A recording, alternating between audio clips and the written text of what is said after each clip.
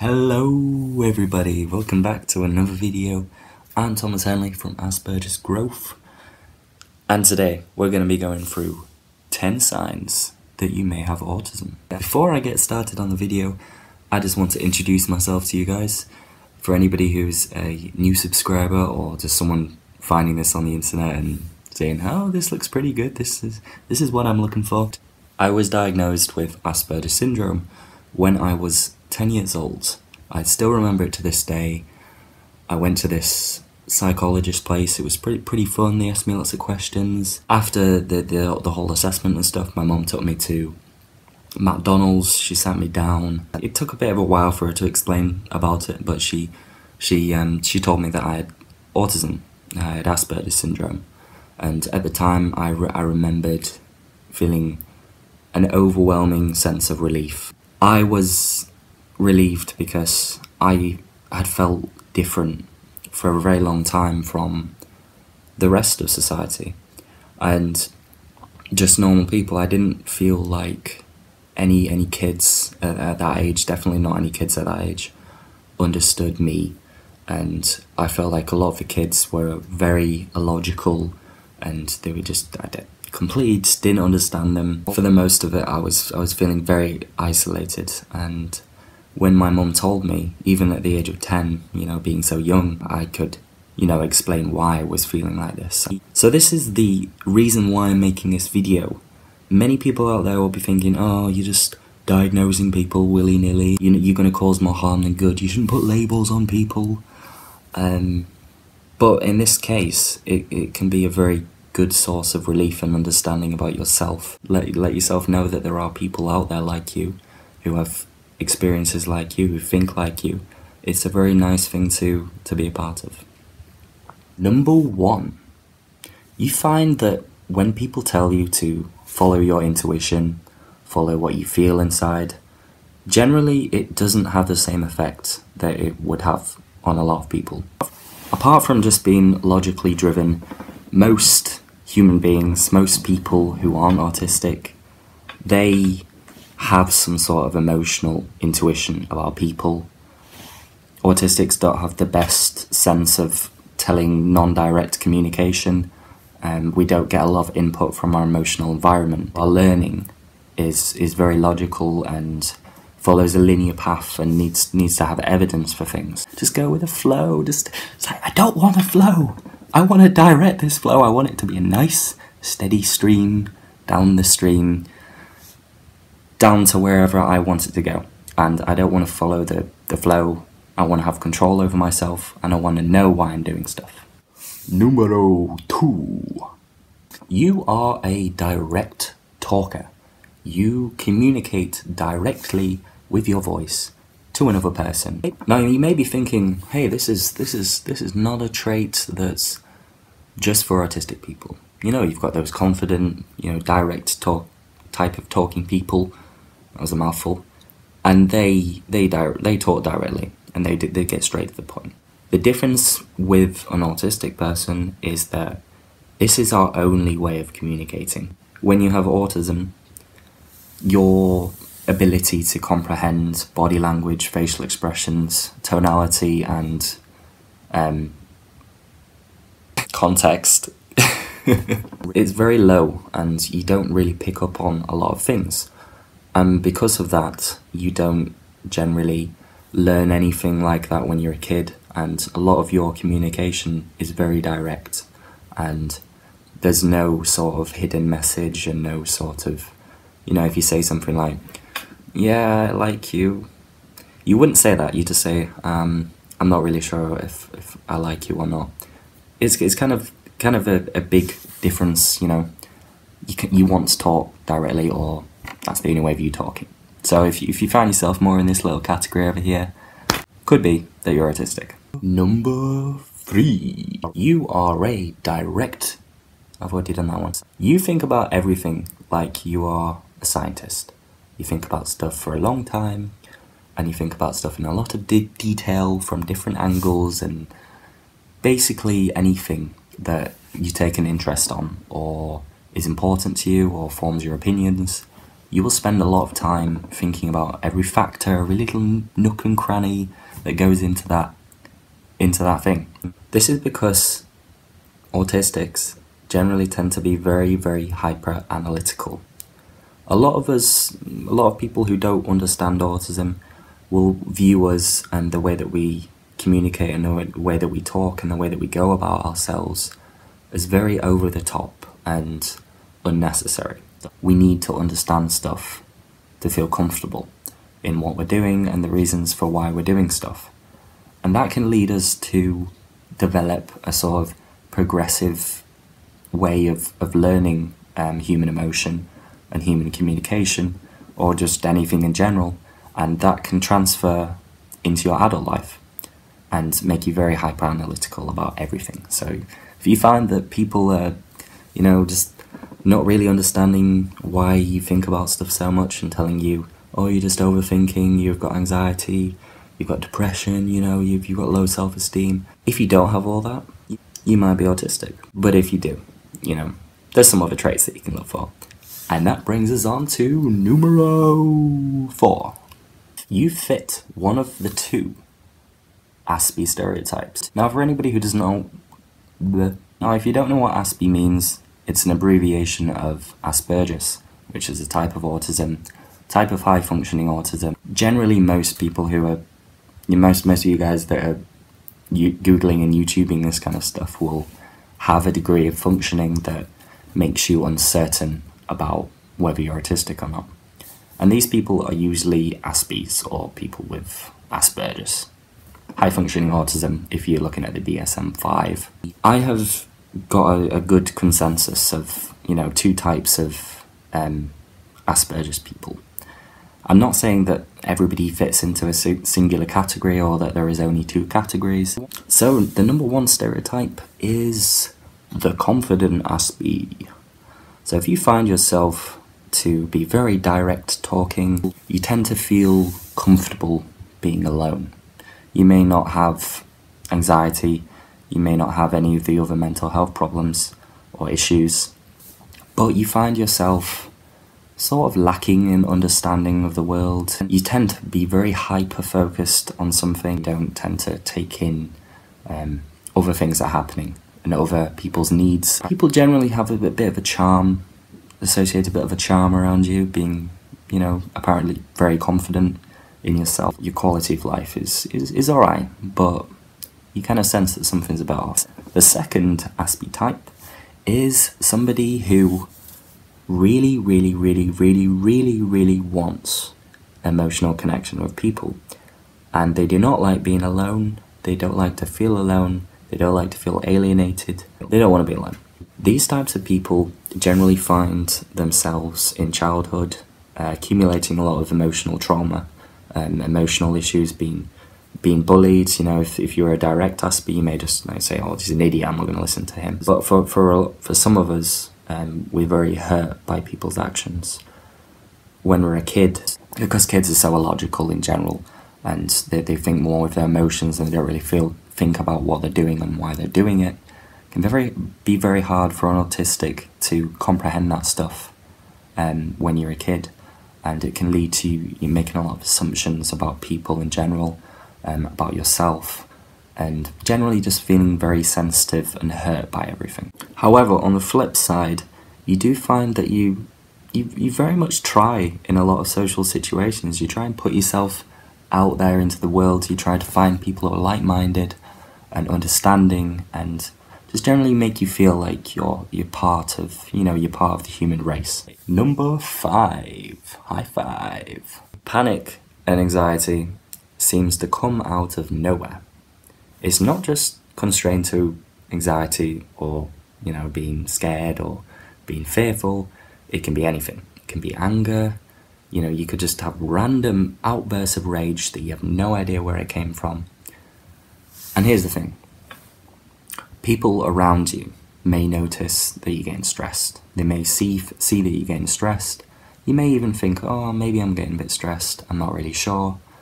For example, if you're working on a project or something, you're doing some homework, anything. and you get this looming feeling that you're a bit stressed, and you're not really sure if it's going to be stress or whether it's increasing or decreasing.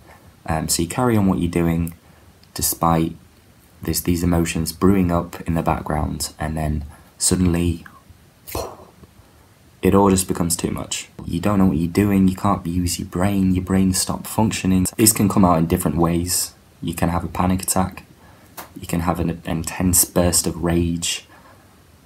I haven't really heard of anybody having a meltdown, which is the technical term, over being happy. But, you know, I'm open to anybody who may have experienced that. But yeah, if you find yourself getting overwhelmed and not realizing that your emotions are building up and not doing anything about it, could be autistic. Number 6. Yes, we've passed the halfway point. And for this next point, it is you get hyper-focused when there's something that's interesting you. You'll go into scientific, logical, machine mode when you find something interesting, and you will not stop reading about that thing. You will not stop trying to understand that thing or working on that thing until you're dead. You'll get so interested in something that it becomes hard to steer away from it for regular functioning. You may just neglect all areas of life in order to focus on this one important, interesting subject, almost to the point of obsession. People like to label it with obsession, autistic obsessions. I like to think of it as really intense passion and concentration, which I think is a very useful tool. Maybe you're interested in being a super skilled super hacker and you're going to hack all the banks in the world and take all the money. I don't know what you're into, but you find it very interesting. Now there is another side to this. You may find that you're not having this stable obsession with something. For a lot of people it might not be just one thing. It could be multiple things at the same time, different times of day, different times of the week, different times of the year. For example, maybe at one point you watch a movie and you see someone who is amazing at maths, who's amazing at physics, and builds a rocket or builds a robot, and you're saying to yourself, I could do that, I'm gonna do that. So you plunge yourself into the mathematical world and physics world and work at it straight for about 2 or 3 days, and then something else comes up and you're like, oh, this is fun, this guy came from nothing, he was physically damaged and now he's an athlete, I could be an athlete. So if you find yourself in either of these two groups, might be autistic. Number 7. You find the general public, the media, people in general, to be very logical and sometimes very annoying. Autistic people generally are very narrow-minded, meaning that you're not very easily swayed by emotion. You're not very easily swayed by different people's points of view. Your point of view is from logic, and that makes your point of view superior to everybody else's, and it's very hard for someone to convince you unless they use solid logic. Now, because of this, you can feel very much like you're surrounded by a bunch of gorillas, or, you know, just some very emotionally driven creatures. If you find yourself falling into these, you know, thought patterns of just looking at the general media and just being like, what is happening? Just in every single aspect of it. Hey, you over there, why are you watching this? It's stupid. How can you find this entertaining? Number 8. You do not like or use non-verbal communication.